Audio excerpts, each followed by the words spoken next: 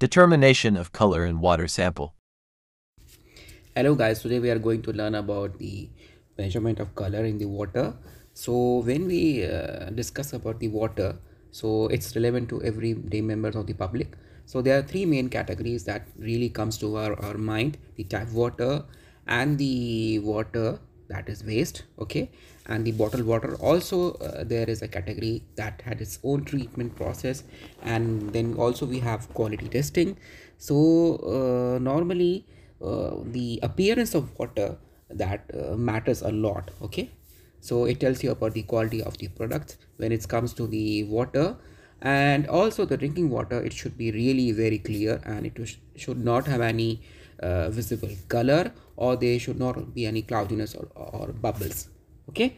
Now what are the color measurement scale? So commonly used color scales for water quality measurements are APHA, ADMI, and Gardner color scales. And the APHA basically stands for the American Public Health Association, and this color scale is also known as platinum cobalt color scale or Hazen color scale, okay. So basically today we are going to use the color standard, that is platinum cobalt, and which has the unit from the maximum limit is the 500. So normally it ranges from very clean, zero, and to the 500, which means distorted wastewater. And the other color units are, as I told you, this is Hazen. So in Hazen the limit lies from 0 to 1500. So if this, in this case, the range is often goes above 500 units, okay. Now we will be basically using the ADMI, okay, method in the spectrophotometer. Before going to that, we have to scan the standard that we have to know the wavelength, to have an idea about the wavelength.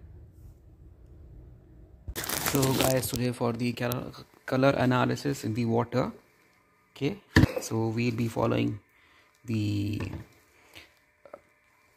UV visible method, okay. Yani we have to use the UV visible. Already I had prepared a lot of videos in my channel, so you can keep watching them, and also keep watching the whole video till the end, so that you understand how color is measured in the water sample, okay. So what we have here, first we have a color standard.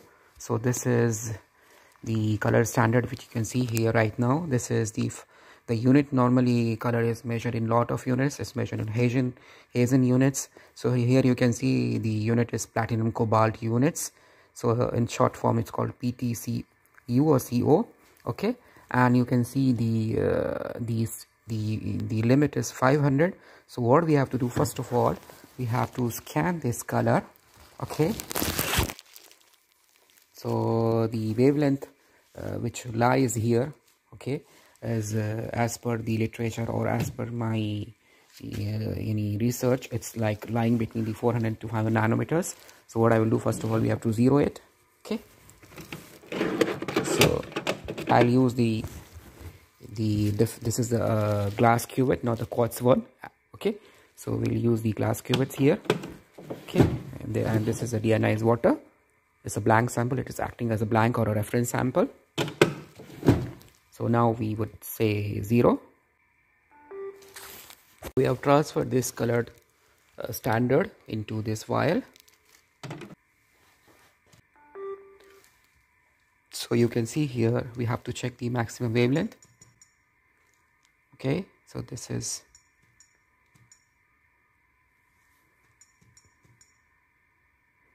the absorbance here is 1.102, and the wavelength is around 400. So guys, for finding out the color, what we have to do, we have to go to the store programs. We already checked the wavelength. It was around, the wavelength lied between 400 to 500, okay. So now we have a lot of program for color. So you can see the color 455 nanometers, 465 nanometers, and this one. So we have to choose the color ADMI 1 inch, okay. So we'll start, and then we would add the cuvette, the glass cuvette, and then we will say 0. So first of all we have to zero it, and then we would add the colored solution, which is having 500 ppm of platinum cobalt. You can see I have added this, okay. Now I will close the door and then say read. You can see the value is, it shows 486. Okay, now we will try to dilute this, and then we will check the concentration for the diluted sample, as well as we will check the concentration of tap water. I mean, like the color for tap water and the color for the other samples. Okay, so now you can see already I have diluted the colored standard to 2 and 3 times. I'm going to transfer the 2 times diluted sample, and then we will check the color. So you can see the value is almost half. Value for the 3 times diluted color standard, so which is almost 1/3. Now this is my type water sample, for which I am going to find out the color.